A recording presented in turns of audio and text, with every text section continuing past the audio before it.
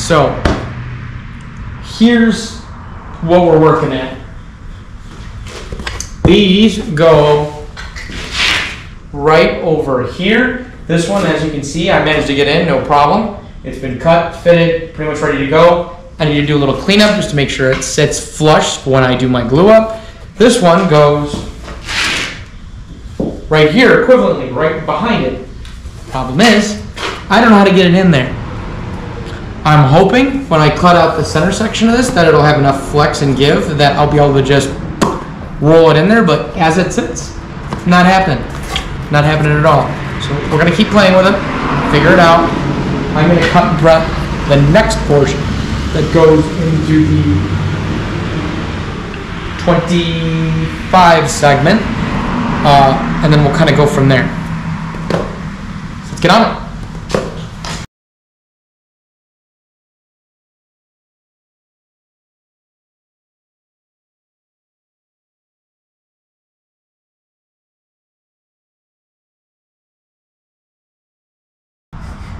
Of course, I did this wrong. I needed to tape it up first. Solution is simple. We'll have to redraw these.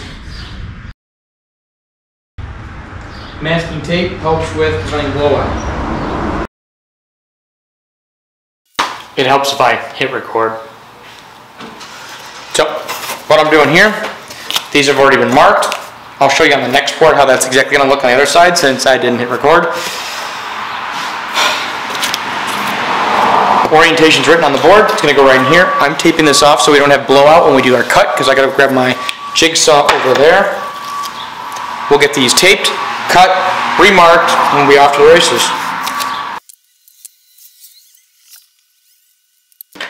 Make this work, I need to do two things. I need clamps, for one. So we'll make sure I clamp both pieces directly to the ground, or directly to the table, and then we have smaller clamps just to keep it from bouncing too much. And that keeps a little bit of that flex out of there, and hopefully there's enough give that I can still get it cut. Now we're off to the races.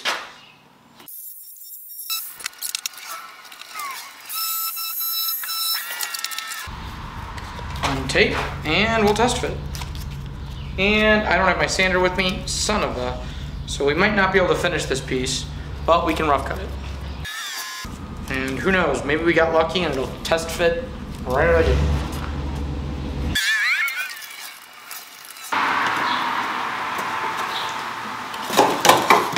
Yeah, it doesn't quite fit, but it's close. We're in the vicinity.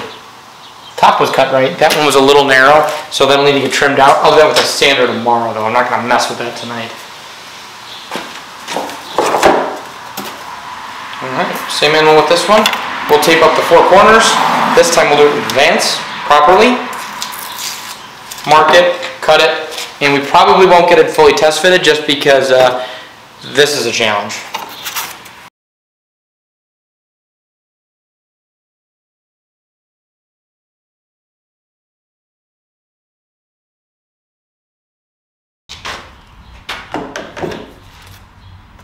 Something I want you to pay attention to. This one went in relatively well. It's just a little, needs a little more material taken off from a side because it's sticking against the glue. See how easy that one went in. Watch what happens when I get this one set and we go to test fit.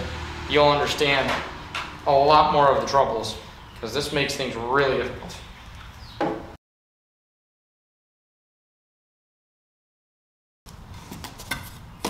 Okay. It's gonna go in here. The question is how? Because it's narrow in the back, so getting it to fit properly, that's kind of the trick. Plus side, we'll get to know if the cuts are good. At face value, cuts are very good. And this one only has a central hole, so I don't even know how the heck I'm supposed to get it in here, short of cutting it in half.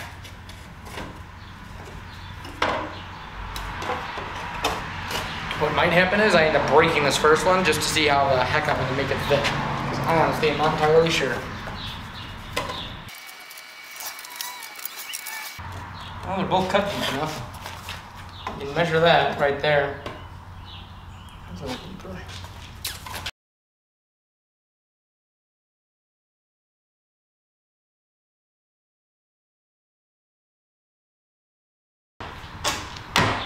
All right, we're gonna roll this thing over on its side and see if we can get anything from the bottom.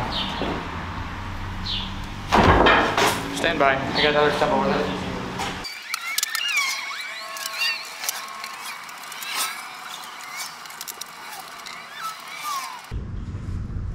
That's not helping. All right, I'll get my sander here in the morning and do some more trim work on that. I'm gonna flip this back on its belly so it's not just sitting like this only.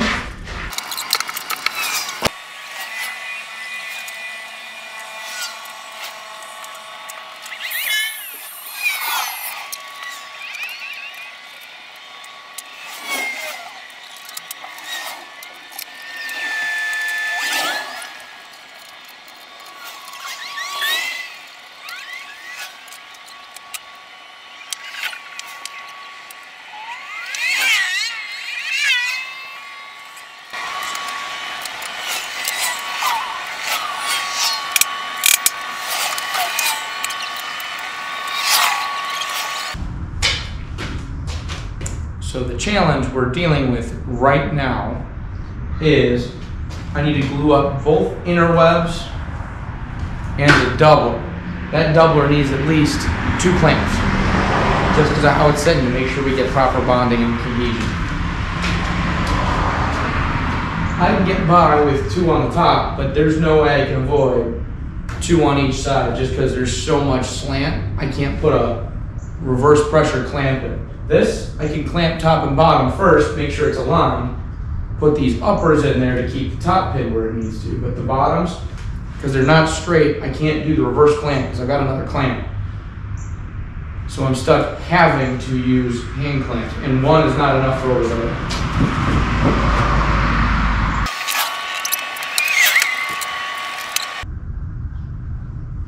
Or apparently I have 6 of these, so I do have 2 left over. So maybe I do get the whole clamp job done.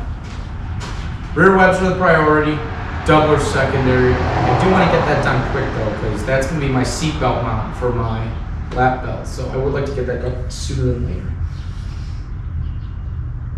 All right, I'm going to fight with this a couple more times, do a couple more reps pulling this one in and out, and then we're going to do a glue up. I think that's what we're going to do.